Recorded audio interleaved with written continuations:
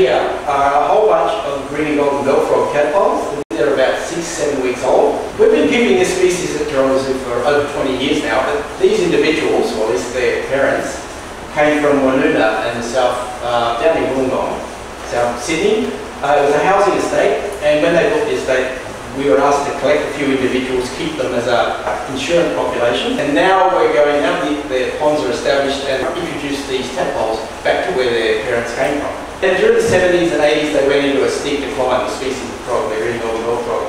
In the last 5-8 years, populations that have survived seem to have stabilised. Animals in some populations are even starting to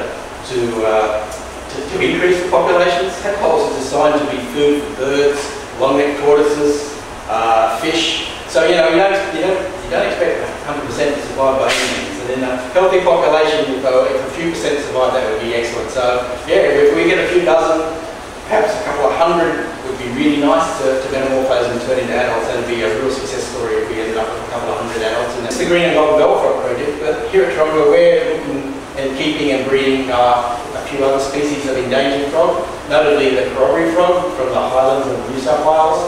We've been working with burrowing frogs, a rocky stream frog from the southern highlands, and recently we started a project with the yellow spot